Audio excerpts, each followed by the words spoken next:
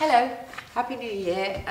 So this is the first questions and answers of the year, so this is something I'm going to do every month, and I've got some good questions here from a few of you on my Instagram.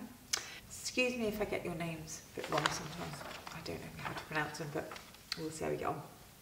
First things first, at Stacey DeGreed has asked, she says she's had 3 courses of antibiotics and she feels dreadful, and please can I help? So the thing with antibiotics they are wonderful things. I mean, I don't take antibiotics, I take them very rarely, but when you need them, they're fantastic and they will kill bad bacteria.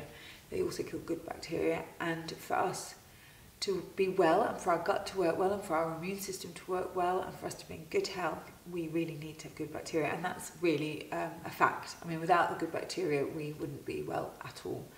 So once you've had a course of antibiotics, first port of call always is to take a course of probiotics to put back in that good bacteria that has been killed off by the antibiotics. And so start with that and see how you get on. I would imagine it would make quite a big difference putting the probiotics back in. So get a really good probiotic, so you're looking for billions and trillions, and a good cross-section of different bacteria in them, so bifidobacterium, Lactobacillus, all of the different ones you can get. Try and get as many different bacteria as you can, and as many billions as you can. It's worth spending money on good probiotics, and take them for 30 days. And I like taking them at night time because I think then they do their work while you're sleeping, but whenever you remember them, and then hopefully you should feel a whole lot better. Okay, so next we've got at Suzanne Lowe, who has asked what do you recommend to prevent bloating or generally feeling crap, particularly around the time of the month. And I've also got one from at Claire Lucy Beauty, who says, how do you stop sugar cravings during the PMT time of the month, plus general feeling crap during that time.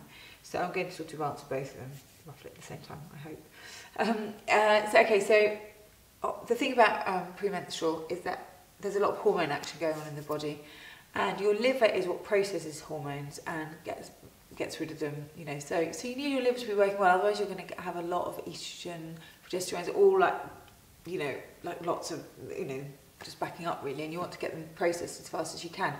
So make sure that you're eating a high fibre diet, because that helps the transit time of waste through your body. Make sure you're drinking loads and loads of water. It stops that sort of tension feeling. It will help with the cramping. Chamomile tea is really a good one. It really does help with cramps. The bloating thing, it depends on the cause. If bloating is purely because of premenstrual tension, then fibre, water, should really help. Reducing caffeine, reducing alcohol, reducing sugar, all the ones that you would imagine, they add to the body's reaction. It can make things worse, and reducing them can ease it. So if that's what causes the bloating, then those are the things I'd say to do. If there are other things causing bloating, such as you notice that every time you eat bread you get bloated, or there's a food stuff that's causing bloating, then you need to remove that. And you also need to do a bit of work perhaps on your gut. So just sort of start taking notice about exactly when you're bloated. And if it is the time of the month, then those are the things I'd suggest. Other things that are really good for bloating, fennel is a fantastic herb for it, or plant. Fennel seeds, fennel tea. Ginger is really helpful. Pineapple is really nice for it too. It's good for inflammation, but it also helps with, it's got bromelain, it's got some digestive, papaya. They both have papain in them, which are digestive enzymes. So you could do, you can try those. Put down complex carbs for sugar. So sugar, sugar dips and highs. Try starting your day with something like porridge, because it's a really slow burning. It's really nice for your gut for a start. It's very gentle. It's got lots of vitamin B in it. But rather than giving you something sugary that gives you a sugar spike and then a sugar dip like that and a crash where you feel dreadful. For complex carbs, which is slow burning, they keep your sugar levels stable like that all day, and should mean your energy stays the same. If you have real trouble with sugar balancing, then you need to look at things like supplementing with something like chromium is a really good one for women and sugar levels, or cinnamon. Cinnamon on your porridge would be ideal. Cinnamon really helps to balance out your sugar levels. Also a B complex. Okay, right. Alison McIntosh has just written anti-inflammatory foods.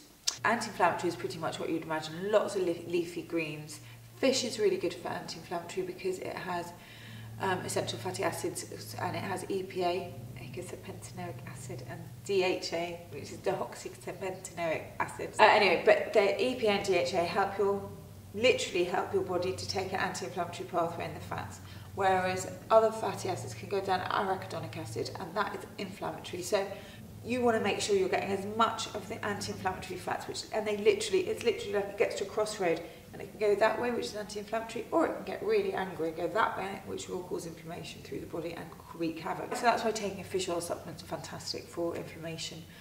You can also use flaxseed oil, is a high omega-3, or there are things like algae oils for vegans, and so there are lots of options, but you need to get those essential fatty acids in to help. Turmeric's a really great one to include in your diet, in juices or in cooking or whatever. It's wonderful for inflammation. You know, but you want to eat fresh. You need to eat fresh fruit, fresh nuts, fresh seeds. You know, rather than the baddies which just irritate the body and irritate the gut.